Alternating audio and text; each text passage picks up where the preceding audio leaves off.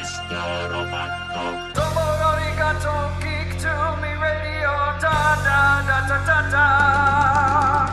Domo arigato, geek to me radio, da da da da da da.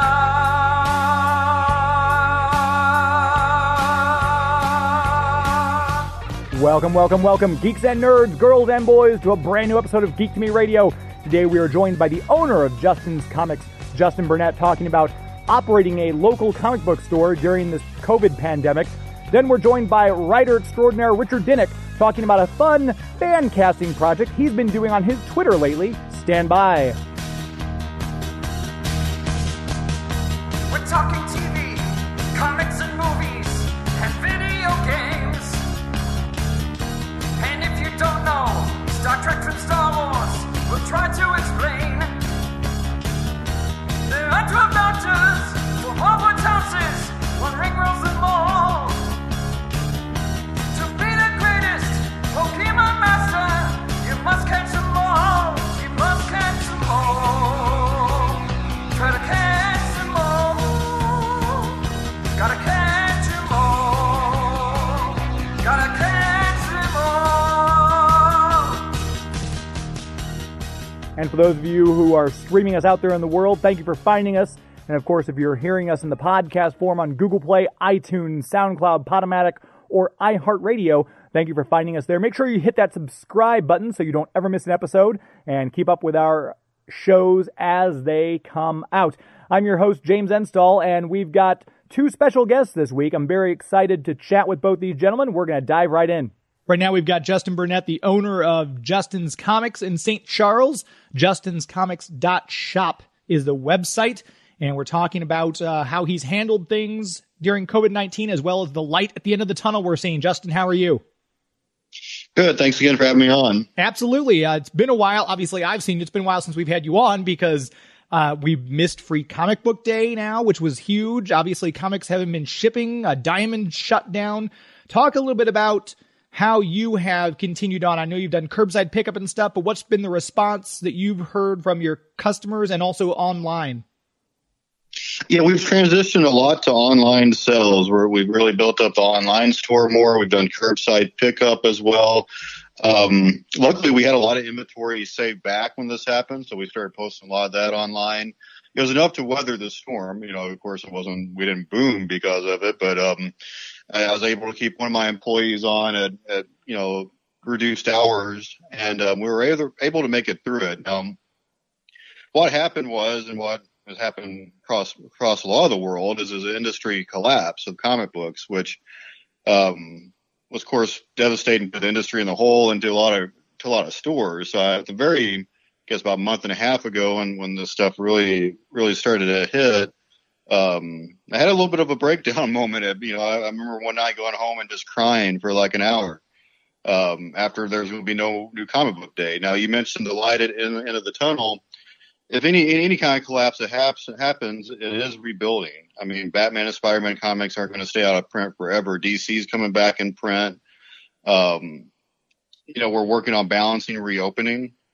Next week, possibly, it looks like tomorrow, I'm going to go to the store tonight to do some more work on the online store to reopen and try to keep the keyword in their balance, because we're reopening with balancing safety restrictions and a stable financial plan going forward. So everything, it is looking more stable, more better. We've got multiple distributors now. New DC Comics are coming out now. Some of the indies are already coming out. Marvel is supposed to be back May 27th. So there's a lot of good things that are starting to develop. The industry is building back, which is great. And it's very interesting because a lot of people, with everything digital, everything's online, a lot of people, maybe even a year ago, 6 months ago, were questioning, well, the brick and mortars, are they really going to be viable? But I think this is seen from the reaction I've followed on people on social media. People miss the local comic book store. They miss going to the store to pick out their comics and talk to the other shoppers. And it's a camaraderie. It's a shared communal experience that you can't get online. So I think that also, after all this craziness, kind of bodes well for the fact that brick and mortar comic book stores going forward aren't really going to go away. Oh, most definitely. comic books are unique in comparison to other books like magazines or prose novels, in that it has more of a social atmosphere. It also has collectability. It has artwork, things that actually matter in person, compared to a People magazine doesn't have those other elements involved with that. So yeah, it's a whole different, unique, different, and then like digital sales before this, something that's with comic books is on 10% of the industry still pretty steady, meaning that only a certain amount of those people are just going to do digital. The rest of them are still going to want to do their print. They're still going to want to go in stores. They preach the whole different different sides of comic books. Yeah, exactly. And I know, again, it would be devastating for a comic book store that had literally just opened in, say, January. You've been around for this is you're either in your third year or you're starting your fourth, if I'm not mistaken. We'll be on our third year. October is going to be our 3-year anniversary. So okay, so thankfully it wasn't our first year. Right. Yeah. Cause you built up a fan base and you built up a clientele. So that's been, I think, critical in the fact that, and the curbside service you're doing that's kept you going. Yeah. And we, like you said, we had that fan base. We had a lot of people that still did curbside with us. We started reaching out more online as well. We had a lot of inventory already backed up. So that was good. We could get, dig into some of our back stock and do that. And like I said, it's been a lot of ups and downs, emotionally even over the last month and a half, because a lot of stores, we would have been celebrating Free Comic Book Day yesterday. Yeah. And that's kind of like the Black Friday, or like the holiday of comic book stores, is Free Comic Book Day. But, like I said, after getting through this, the ups and downs of the month and a half, I'm feeling more optimistic.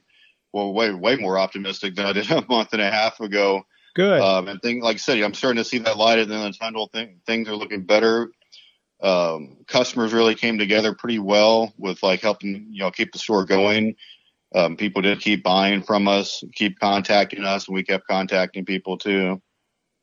And obviously, you mentioned Free Comic Book Day. This has definitely changed the landscape. Diamond Distributing shut down completely. It's kind of led the publishers to kind of say, well, is there a different way to get the comic books out there? Since as a person who's kind of in the industry, you own the comic book store, you're dealing with some of this. What has been the most surprising thing that you've noticed from the publishers themselves? I would say if there's some, good to get out of all of this, we have more options than we have in years. Definitely more options we did before, as far as other distribution routes, other ways of getting the comic books than before. For the first time, it's not just all through Diamond. DC Comics are using 3 different distributors now. So we got 3 different ways of going through that. Some of them, like Alterna Comics, I'm a certified retailer with them, so now I'm dealing directly with them and ordering comics from them. A lot more with the local comic shops, direct publishers, than you ever did before. And have any of the publishers offered any kind of not assistance per se, but have they reached out and said, hey, because obviously they probably lost several comic book stores that couldn't weather the storm like you did. So they've obviously got fewer places to now sell their comics. Have they offered you any kind of incentives? Has there been any kind of, incentives from the publishers themselves or from distributors? Yeah, I'm noticing them more willing to work with us directly. They're more willing to co-promote. And without giving up too much of the details of it, yeah, it's better. Good. It's a lot better working with them overall on that. And like I said, you have more options than you ever did before. And it's really, it's just a cool aspect to have, independent publisher help out an independent store. Yeah. And you co-promote together, and that's really what it's about. And I obviously, with people not getting the current issues for the past month or so, we've had you on the show before to talk about trends in comics, what's hot, what's selling. with no new comics, what have you found people have been buying from you? Are they rediscovering like Bronze Age issues? Are they kind of flocking more towards the independent titles and away from Marvel and DC? What's been the trend you've been seeing as far as your online sales and curbside pickup? It's jumped around a little bit. It looks like people have been kind of digging in the closet, gaps here and there. They want to fill stories they've never read before. Graphic novel sales have been pretty solid. As far as like key comics or collectible comics, people are really, people aren't, of course, dishing out like, buying $500 comics right now. Right. But the $10, $20 collectibles that are still affordable that maybe they've missed out or wanted before, they're filling in some small collectibles like that too. Some of the Bronze Age comics, variants and independents are still pretty popular with us, which even we've been known for having a lot of variants and independents, but I plan to even expand even more on that within the upcoming weeks. So it's a lot of gap filling, a lot of variety going on right now. And how about collectibles? I know you've got a lot of in your store, action figures, games, Funko Pops. Has that slowed down and people have been mostly doing comic books, or has it been a pretty even mix? Yeah, it's been mostly books. It's been mostly geared for entertainment. I think people are holding off on the toys, and I've had some people get a lot of statues. Maybe they're decorating their home. A lot of the mid-level toys, I think people are waiting for the in-store experience on those. Yeah. Or maybe have one of their kids point at it for them, and that might push them right. a little bit. But it's been really geared towards the reading and the book collectibles right now. Perfect. And it's like I said, very glad you're staying afloat. We've been telling people, we've had some artists and authors on the show, and that's one of the things they've always been universal in encouraging is go to your local comic book store, buy from them. So if you're in the St. Louis area, we always recommend Justin's Comics for many reasons. But if you're hearing this and you're out in a different state, you're not in Missouri, you might be in Canada, go find your local comic book store. Find out if they're doing curbside pickup, and please help support them. Let everyone know if they want to visit your online store and things like that, where they can get a hold of you on social media and things like that, Justin. Yeah, we're online at justinscomics.shop. We're also on Facebook at Justin's Comics and Instagram at Justin's Comics, and then I believe Twitter is Justin's Comics 1. So you can find us on a lot of different social media, and we're they're in St. Charles, Missouri, 500 South 5th Street. Perfect. Look forward to coming and seeing the store again once all this quarantine is lifted. So continued success to you, and we'll talk to you very soon. Yeah, thanks for having me on.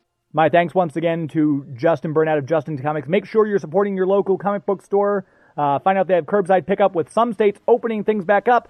Make sure if you're able to, while practicing social distancing and being safe, get in there and make sure you support them.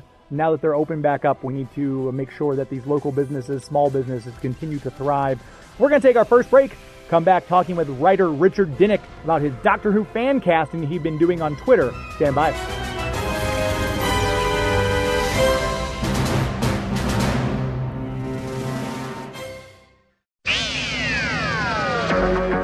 Hello, I'm Sarah Sutton. I play Nyssa in Doctor Who, and you're listening to Geek to Me Radio. And we're back. This segment brought to you by Marcus Theaters. Talk about businesses that have been impacted by the COVID pandemic. Movie theaters are something I miss. I know I've seen a lot of people on Twitter, a lot of Instagram people I interact with, a lot of people on social media saying, I really miss seeing movies. We missed out on the openings of 5 or 6 big ones I was really looking forward to. We're doing what we have to do to stay safe, and Marcus Theaters is doing what they can to help bring the movie-going experience home. If you go to the website, marcustheaters.com, you can actually order movie night at home packages, different levels that they will send you popcorn, movie-sized candy, fountain drinks, snack cash coupons to redeem once the theaters do open back up, which we are starting to see that on the horizon here, light at the end of the tunnel. I'm sure they're as excited as we are to be back in the movie business. If you have gotten one of these packs, let me know. Just tag me in a picture on Twitter or Instagram, hashtag GeekToMeRadio, at GeekToMeRadio. Let me know you purchased one of these and what you thought, what candies you got. Take a picture and let Marcus Theaters know as well, at Marcus Theaters on Twitter and Instagram. Just go to the website, marcustheaters.com. There's still plenty of movie fun to be had. You can print out coloring pages to engage your kids. I know a lot of the schools are obviously closed. Give the kids something to do, color some fun pictures. There's word hunts. There's all sorts of things that Marcus is doing to help us weather this pandemic together. But obviously, like I said, movie night at home is a fun thing. We did it. We got the Reese's peanut butter cups, the popcorn. We got some Raisinets, because I always think of Harvey Korman from Blazing Saddles. Raisinets! It brought the movie experience home. We watched Taylor of Panama on DVD, and it was a great time. So thank you to Marcus Theaters for doing that. You can thank them too. Go to marcustheaters.com.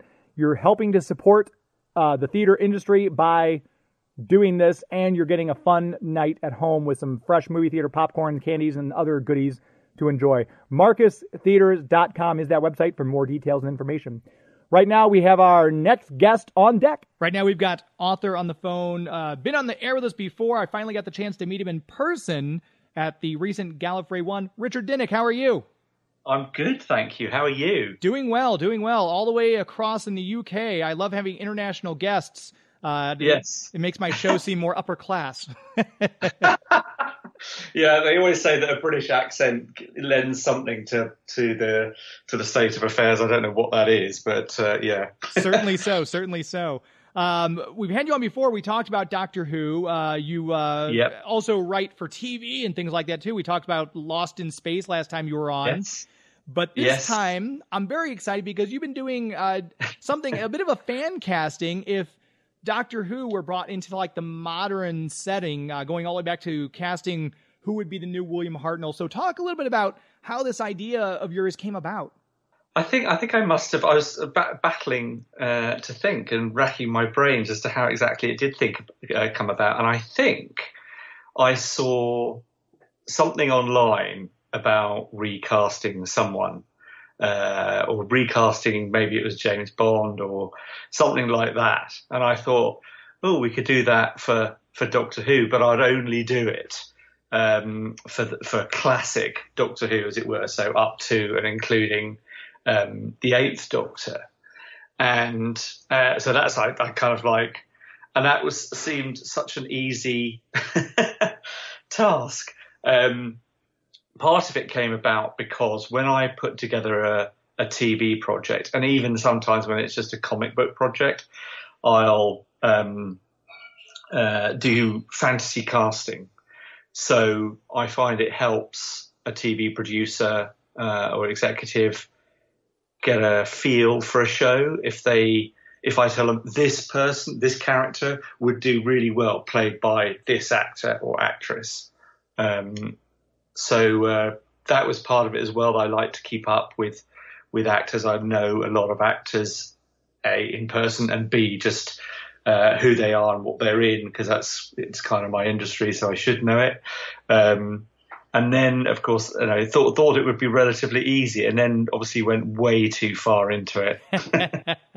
No, it's great because you've even cast a master. You've cast a couple of companions for this fan casting you've done. It's been fascinating to watch, and you've had great reaction to it too, because you even put out a poll that said, "Hey, should I get into the new Who?" And it was overwhelmingly yes. Please continue this, Richard.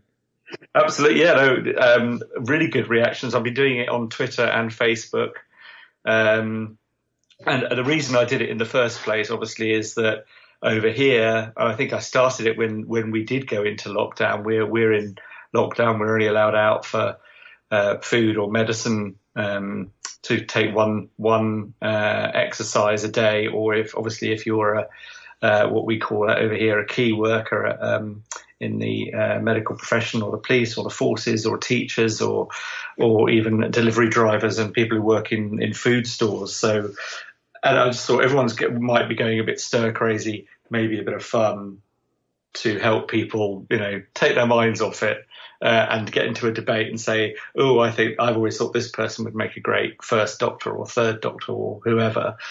And I've tried to go in my casting a little bit.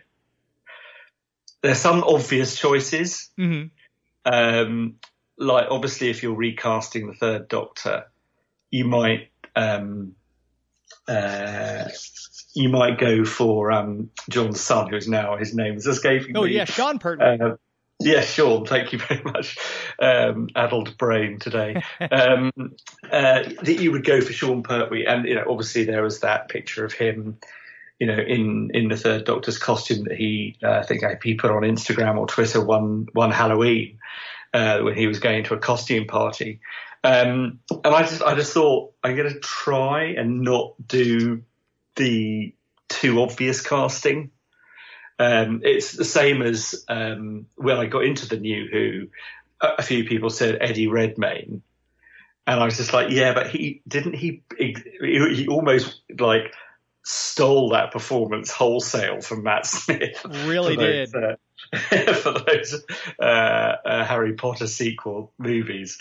And I just thought that's just too... He's even got the same outfit on, for heaven's sake. No, that's what my comment was for the Fantastic Beasts. I said, oh, so it's the 11th Doctor in Harry Potter's world. That's interesting. Right, exactly. And he's even got a device that's bigger on the inside. Right. I think Doctor Who roots are showing there. But anyway, no, so I thought I'd try and delve a bit deeper, do something a bit left field, and also mix it up, taking today's casting. You wouldn't blink an eye about casting a woman or a person of colour or anything like that. So I have been trying to mix it up. The first two Doctors I did were white guys, and then for the Third Doctor I did a woman, and the Fourth Doctor was Idris Elba. So it's like I was trying to be blind to everything apart from a person that I really thought, and my kind of own criteria was that they would be cast, but then they would play in exactly the same stories with the same lines, and I had to imagine them delivering those lines and being that Doctor kind of thing. So Phoebe Waller-Bridge would have to reverse the polarity of the neutron flow several times throughout her run. Obviously, I think she would. I think she would. I think she'd be brilliant at that kind of, wiggling her eyebrows and saying, "Oh, that's how they say hello on Delphon." As well as giving, don't glamorize war speech and stuff like that. I think she'd be both humorous and authoritative, and I could see her working with a paramilitary organization. I just thought she'd be, and she's posh, and she's kind of, there's that John Pertwee kind of. I think of all the Doctors, I think we could agree that he's kind of the most. Kind of down with the man, as it were. He's part of the establishment, right? Even though he's kind of a rebel against it and stuff like that. He's more like a kind of rebellious lord than a rebellious Time Lord. So I thought Phoebe Waller-Bridge would bring that to it. Yeah, I think that's something that both the Third Doctor and the 12th, in my opinion, had in common, was that huge rebellious streak, which, again, for my money, as far as New Who, Peter Capaldi is still my favorite Doctor of the whole new series, but he does harken back a lot to the older Doctors, and he even talked about that during some of his interviews. But tell people, let's start by telling people where they can find you if they want to start looking into this, where they can find you on Facebook and Twitter so they can go back and keep up with you and check out the list as it comes out.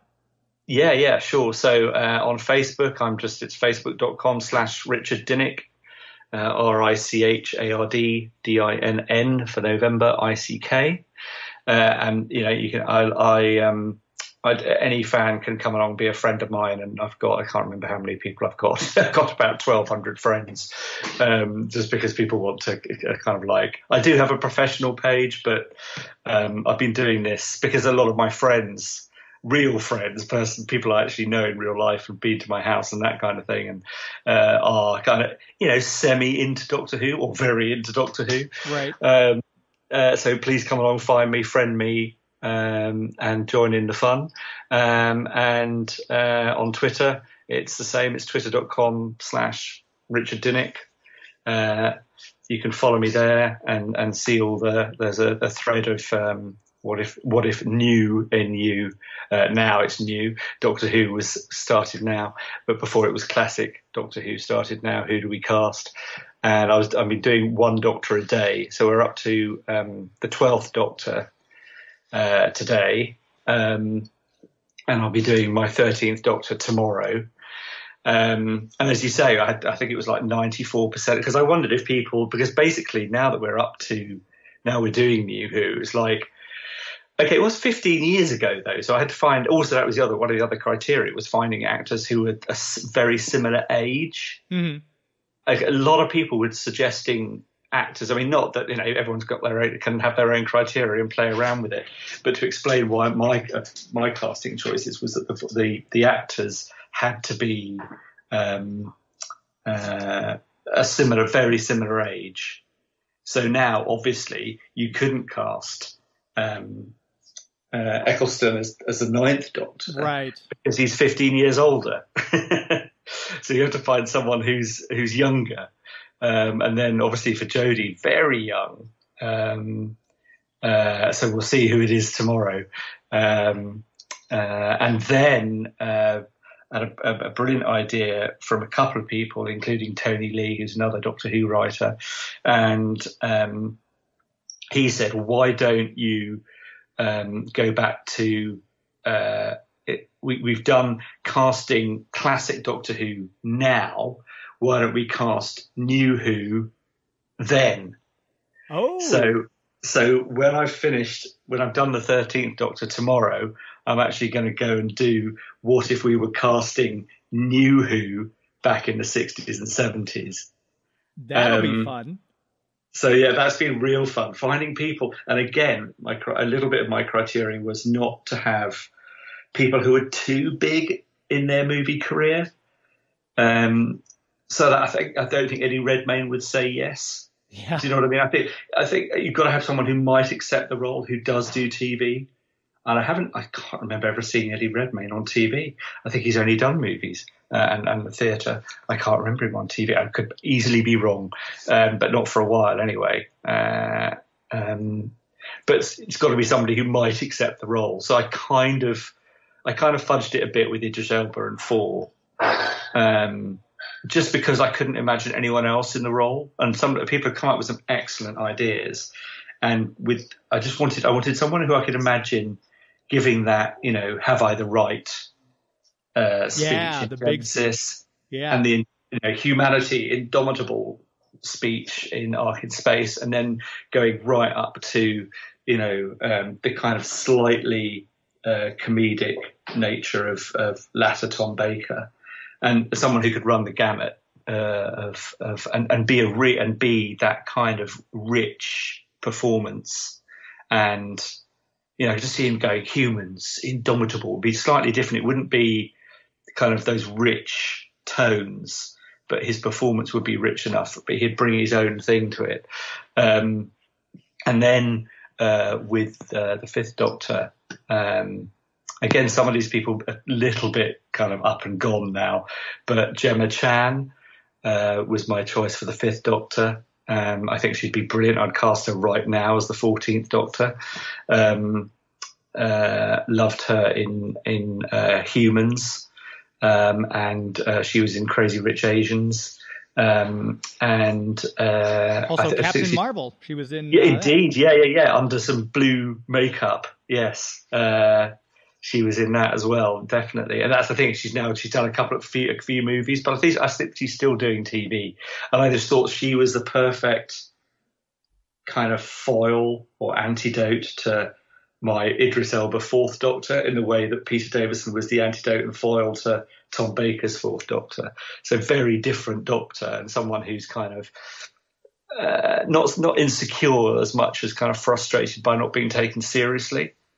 Sure. And I kind of was playing with that a bit. So it's been really good fun to kind of play casting director and go for some unusual choices. I've had a couple of people just go, no, that's not right at all. You're always going to have some people on the internet who don't like what you're doing. It's fine. That's all good. I mean, I can't remember who it was. Maybe it was Terrence Dicks, or maybe it was someone from that era saying that the role of the Doctor was actor-proof. And I'm not sure that's 100% true. I think you've got to have someone who can bring something special to the role I don't think it is actor proof. I think some actors are just not right for the Doctor. I'd never say who they are. Yeah, I've tried to kind of stick with somebody that brings. I've tried to kind of, in my casting choices, I've put what I was looking for to boil down the criteria I gave myself to find someone who had fitted this bill. So like with like yesterday we did the 11th Doctor, and Matt Smith's just like very difficult. Okay, you've got Eddie Redmayne, but that's like, you might as well cast Matt Smith again. Right. Yeah. I said we need someone who's impish but tall, soft yet strong, young yet old, crazy and quirky and unpredictable, capable of gentle concern and seething anger, loud, zany humour and quiet, good humour. And then once I'd thought of this person, I couldn't think of anyone else, and that was Gwendolyn Christie, very famous from Game of Thrones and the new Star Wars trilogy as Captain Phasma, who we never saw actually under her helmet. I think we glimpsed her eye, but that was about it. I just think she'd be brilliant as the Doctor. And again, I'd cast her now. Actually, she's the second Star Wars person I've used. I noticed that one of the ones I was most excited about was John Boyega as the 10th Doctor, which now I want somehow for maybe the 60th anniversary for David Tennant's 10th Doctor to come back, and we have like a doctor like 13 just met a doctor that she didn't even know about, and it's John Boyega for 10. That'd be great. Yeah, I tried to think about it because David Tennant is so charming, and so he can play humour really, really well, and he can play pathos really well. And when I thought of someone who just oozed charm and who just nailed it, you think about how Tennant nailed the 10th Doctor, or being the Doctor in, well, weird teeth. Oh, no, I'll take you to Barcelona. Even that couple of lines, he'd kind of got it already. And, when he was like, woke up and was like, oh, remote control. And you just know that, and did you miss me? He was just brilliant in those first couple of scenes as the Doctor, and just absolutely got it. And he, again, was so young. And I was trying to think of someone who could carry off all those things. And he actually, I didn't even have to go looking. I had already kind of, when I started doing the New Who casting, he just sprang straight to mind. And then I thought, yeah, perfect. So, absolutely perfect.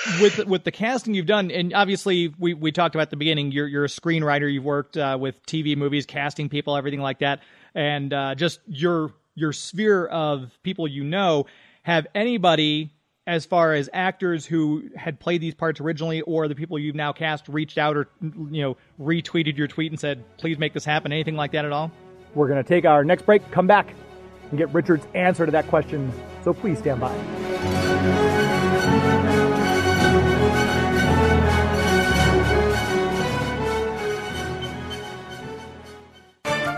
Hi, this is Alex Kingston. Welcome back. No spoilers, but you're listening to Geek to Me Radio. We are back.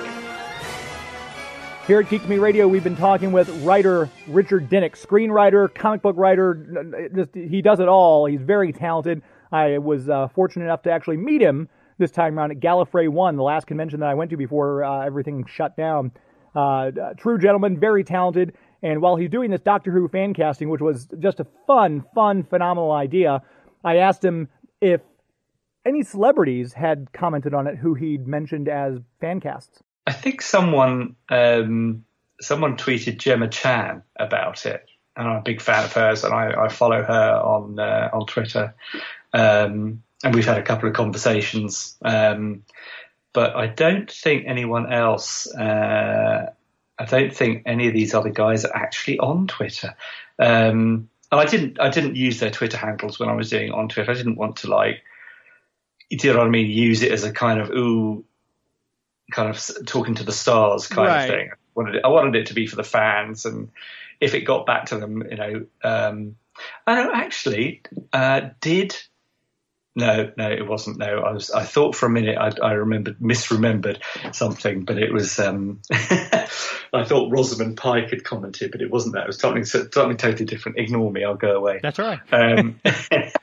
But talking about Rosamund Pike, you cast her as the Eighth Doctor, and we mentioned a couple of companions too. You cast for her, obviously, the Eighth Doctor's companion played by Daphne Ashbrook, Dr. Grace Holloway. You cast Jo Carey from Stranger Things, and you cast Lily James, who is absolutely, I love her in everything I've seen, as Sarah Jane. But obviously, certain doctors have iconic companions. Sarah Jane, for example, Dr. Grace Holloway. Yes. Other doctors have had so many companions when you look at 2 and 5.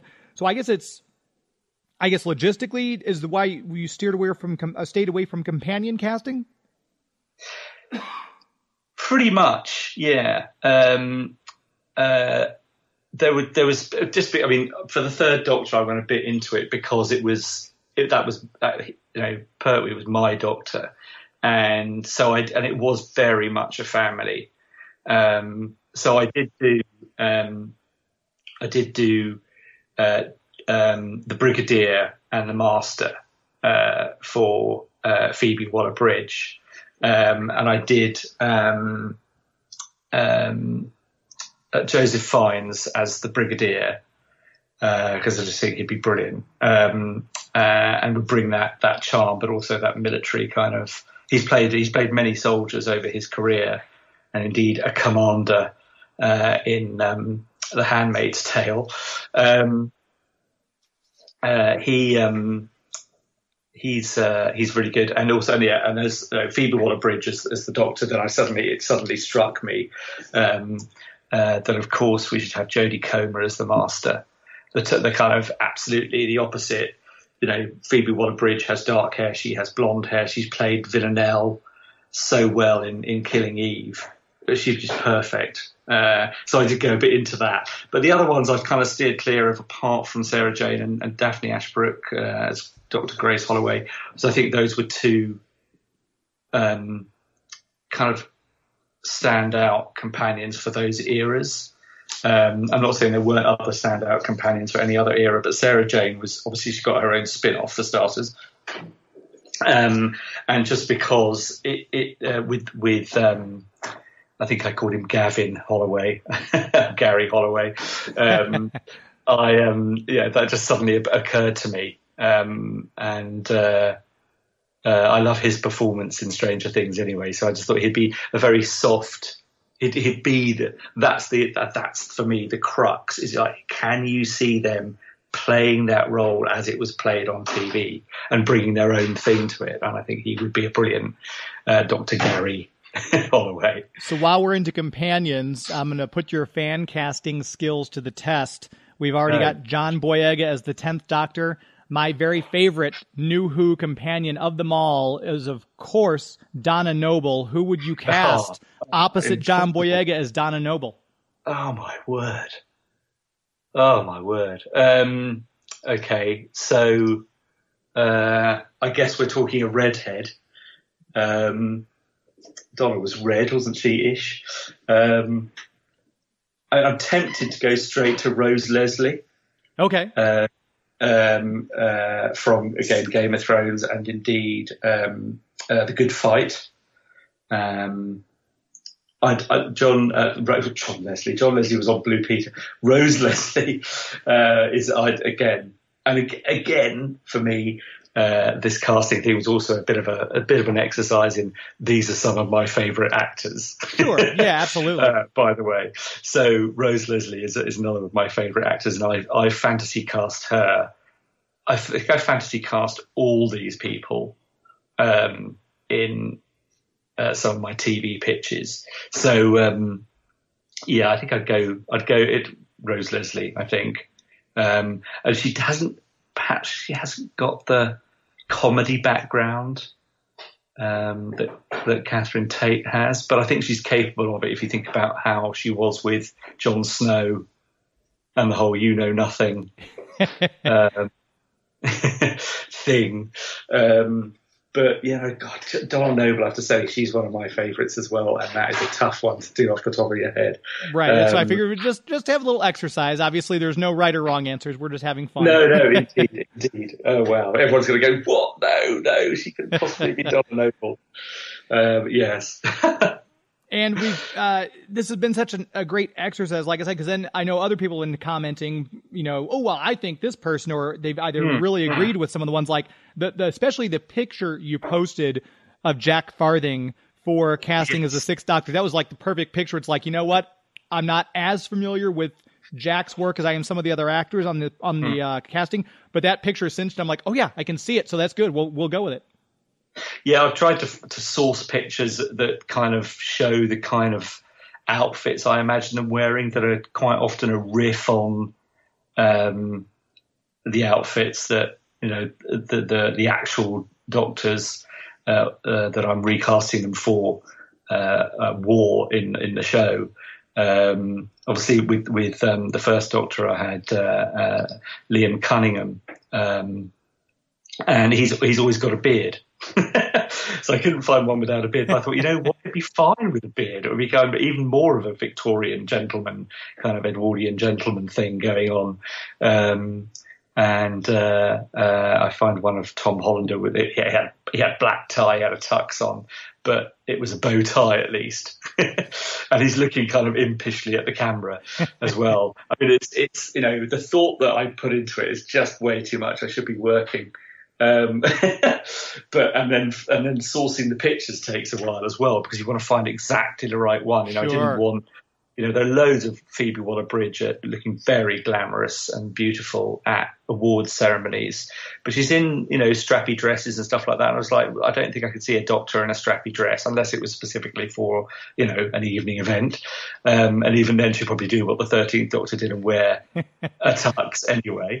So, yes, it's finding the right pictures of them that show kind of why or what they'd look like, which helps with the whole. And I found a brilliant one of Rosamund Pike, that she almost looks like she's wearing Paul McGann's outfit, and she's got almost like the same kind of the hair of a Raphael cherub kind of thing tumbling onto her shoulder.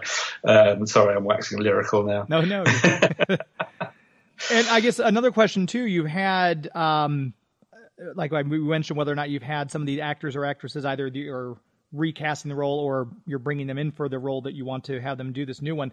Have you had any celebrities who you've worked with, Rich, be like, hey man, when are you going to put me in for one of these? Why haven't you used me yet, Richard? And we're going to take our last break, come back and wrap up our conversation with Richard Dinnick. Stand by.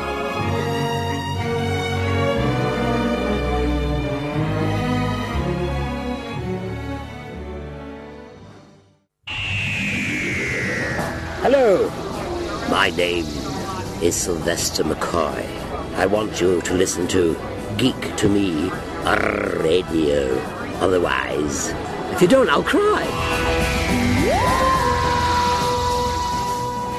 We are back for our final segment. This show would not be possible without the support of the City of St. Charles, the Convention and Visitors Bureau.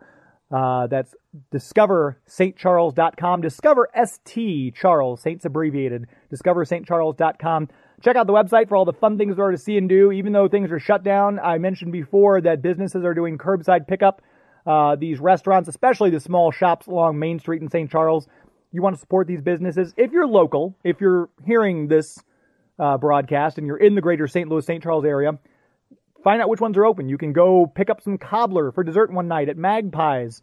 You can pick up some steaks from the Tompkins house. You can order some barbecue from Salt and Smoke. A lot of great little restaurants up and down Main Street that are still doing pickup curbside to stay afloat. Support these businesses. Help these businesses.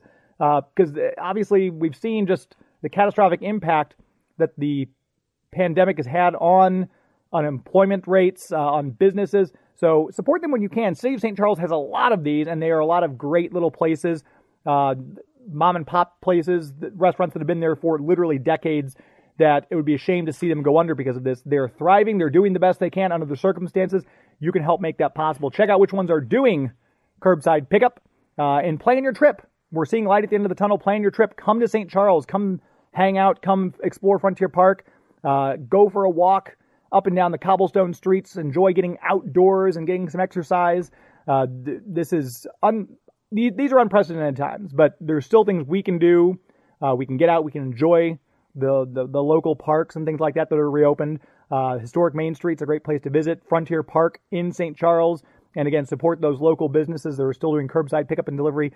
Find out all the information you need at the website, discoverstcharles.com. Very proud to have them as the premier sponsor here on Geek to Me Radio. Speaking of Geek to Me Radio, we have our final segment, talking with writer Richard Dinnick. And before we took that last break, I'd asked him if any of his celebrity friends he knows, because he knows some people. He hobnobs. He's, like I said, he's a screenwriter. If any of his celebrity friends have been like, hey, when are you going to put me in there? When are you going to fan cast me? I'd be great for this role. Here's what he had to say about that. I couldn't possibly comment. Okay, all right, we'll leave it there.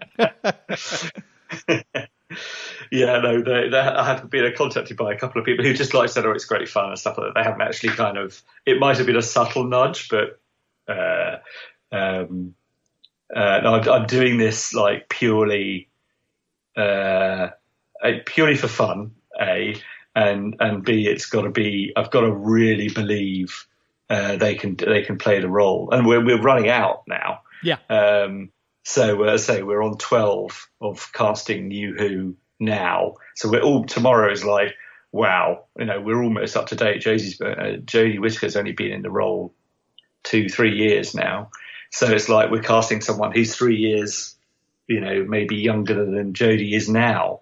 So it's very, very up to date. And then, as I say, the exciting thing I think we'll do, maybe I'll give myself a bit of a break, and on Tuesday we'll come back and do the What If New Who, starting from 9, I guess, or War maybe, was cast back in the 60s and 70s. And I've already done my choices for that. I've already done that. And then someone suggested that, okay, then you could do What If New Who was cast both then and now for American actors.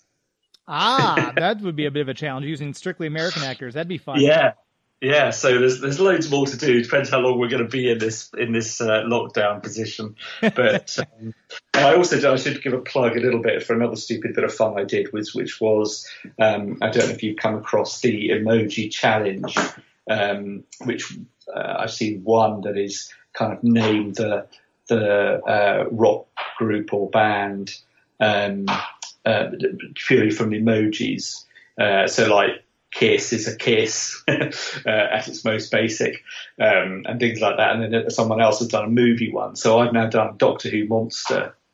Name the Doctor Who monsters from the emojis challenge, which people are finding very difficult. I found it incredibly difficult to put together, and some of them are a little bit of a reach, it has to be said, but it's people are getting them. People are being frustrated, but people are getting them.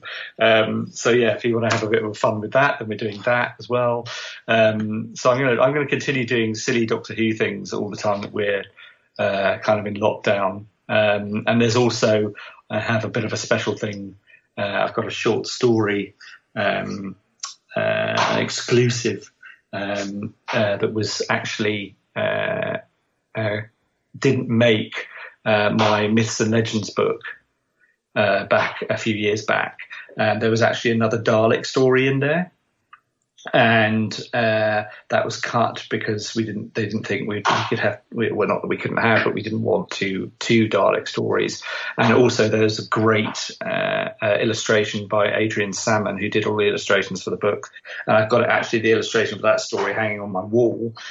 So we're going to show people an unseen Adrian Salmon illustration and an unseen Richard Dinnick short story featuring the Daleks. And that's going to go up, I think, on my website. And I'm going to try and get someone to do a reading, I think, for it, to do a dramatic reading, get an actor or actress to do it. Maybe Gemma Chan. Maybe Gemma Chan. Oh, tell you what, yeah, definitely. That's so. I don't think we mentioned the website. So if people do want to see that when you drop it, is it just your name or? Yeah. So it's richarddinnick.com, and actually I'm going to put up these castings into a kind of longer blog post, and maybe I'll go down the route of casting other companions. Who knows? Put those up on the site and maybe do like 2 or 3 doctors a day kind of thing with their companions, perhaps expand on it a little bit. It'd be very fun to see some of the companions who you pick for like Ben and Polly to go with Tom Hollander's second Doctor and obviously the TARDIS crew for Gemma Chan having Tegan, Nyssa, and Adric and everything. That'd be very interesting to see the choices. I know, yeah. I mean, the trouble is that there's so many of them. Yeah. I mean, casting the Doctors takes so much time as it is. But yeah, we'll see. I'm gonna start putting the thing up, the casting on it as a blog. Perhaps when I've finished the whole lot, when I've done Jodie, I'll put up all those choices and maybe expand on it a little bit with the companions. And then when I've done everything else done the other 2 things I was talking about on Twitter and Facebook, then I'll put those up on the website as well. Well, you probably need to stay in lockdown for at least another 6 months to get all this done, Richard. It sounds like a lot of stuff. I'm trying to not let it rule my life. As I say, I do have actual work to do. Sure. So you've got, talking about the actual work you have to do, if I could keep you just for a few more minutes, Lost in Space, obviously season 2, and I think they just announced season 3 on Netflix is going to be their final season. Are you still involved with the writing on that one? Yes, we're talking about doing another one. So we'll have to wait and see. At the moment, the comics industry is in an interesting state because obviously no one can get out to buy their comics. So it's very difficult. People can be sent them if they've subscribed, or they can obviously read them electronically on Comixology and other electronic platforms. But it's a tricky time at the moment. I'm waiting on 2 green lights on 2 projects that are like, well, we'd love to go ahead, and normally we would have done by now, but it's this current situation is causing a bit of a backlog with the green lights. Yeah, it's unprecedented what we're going through, and I think social media has proven to be a double-edged sword because some people it's a little cringy, but then it's lovely the things like you're doing that help people pass this time when we're all in lockdown. So this has been a lot of other people have inspired me to do it. So, and there's some brilliant stuff out there. I mean, all the things that Emily's doing at Doctor Who magazine, she's organising all these watch-alongs with all the actors and the writers and stuff like that. I mean, that's just been fantastic. It was great to see Russell T Davies join Twitter for the New Who Day. That was great. Yeah, and Matt Smith and Stephen came back for a day or 2. He keeps popping up again, actually. I think he can't stay off it. It's addictive. Once you get on Twitter, it's hard to let it go. Yeah, exactly. And very last thing, I just want to mention, it was a pleasure to meet you at Gallifrey One. We finally got to meet in person. Yeah, absolutely. And that was one of the last cons that really happened right before all this craziness happened. So I'm glad they got it in before it went down. But you had a fascinating panel that I attended about the comic book art of Doctor Who and all the comic book stuff. That was absolutely riveting. Oh, thank you. Yeah, I mean, that was a great idea from Richard Starkings, who are several Doctor Who comic writers from down the years. And I was thrilled to be on the panel with some real stars of Doctor Who magazine, past and present. And to go through our kind of memories and looking back at, the stuff from the 60s and the 70s and 80s. And obviously, all the classic Doctor Who Weekly and Doctor Who Monthly and Doctor Who Magazine in its 3 incarnations, all the comic strips from there, and of course the Titan ones as well, and some great stuff from Nick Abadzis and Cav Scott and loads of others. Jodie Hauser is doing a fab job of 13 at the moment. Yeah, it was really good to look back at all those. And I was just transported back to my childhood, and I was basically going, oh yes, everything I had suggested had Daleks in it. You can never get too many Daleks, that's what I say. That's true as well, yes, exactly. You can never have enough Daleks. And are you already locked in for next year? Well, that depends, doesn't it, really? But I'm definitely never locked in.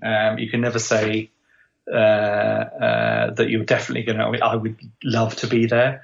It depends whether Sean is going to be generous enough to ask me, or kind enough to ask me, whether I'm going to be out there at the time, or whether I'm going to be. Heaven forfend that I should be working, but working would be good. And not be able to attend for that reason. So, I mean, I would love to go, of course. Every year I'd love to go to Galley. And we want to thank you for the time today. RichardDinnick.com is the website. We mentioned Facebook, and very excited to see the short story and everything like that on the website. Richard Dinnick, Thanks very much for your time today. It's been a blast talking to you. Thank you so much for having me on. And that's going to do it. Another show in the books. My thanks once again to Justin Burnette of Justin's Comics. JustinComics.shop is the website where you can support him if you're outside the local area. See his online deals, his variant covers you can buy and have shipped directly to you. My thanks also to Richard Dinnick, screenwriter, comic book writer, just complete gentleman and a fantastic, brilliant mind. Until next week, my friends. It's not in the way you watch a zombie. It's not in the way you watch The Flash. It's not in the way you love Scotty Young art. It's not in the way you play Mario Kart. It's not in the way you look when you make Game of Thrones references. That's a show. This is Geek to Me Radio. That's a show. This is Geek to Me Radio. Thank you, Scarro. Good night.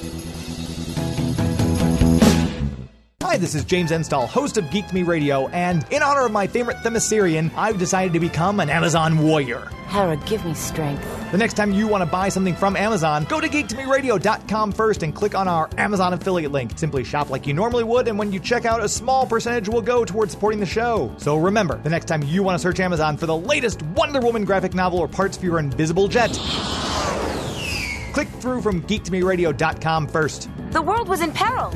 Would you have me stand by and do nothing?